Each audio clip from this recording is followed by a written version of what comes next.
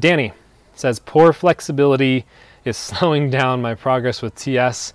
Shoulder, ugly toed, tight hamstrings. Yeah, man. Danny, do you want to pop on and chat? This is kind of like, you know, I wish there was some kind of big magical workaround, but when it comes to shoulder flexibility, there's a certain amount of it that we can overcome with technique, right? The more you can get comfortable with this position and being down here, you can overcome a lot. I think a lot of times what ends up happening with TS is, toes are a little different, we'll talk about in a second, but what happens with TS is if our hands are not against our body, if they're far away, we're already making it way harder for ourselves, right? So if they're far away from our body, and if you don't actually feel your arms up against your back, like it's probably not working. If your shoulders are rounded in, like this, they're rounded in, and you're trying to TS cross, it's not going to be as good. Versus if you can even, I mean, like I'm not the most flexible with my shoulders either, but if I open my shoulders up and I go from here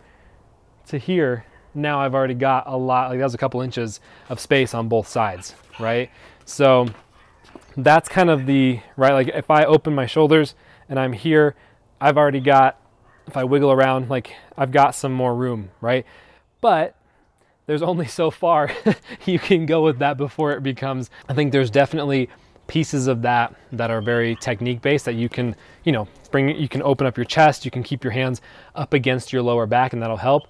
But then after that, it's like, you kind of have to do the mobility part of it, you know?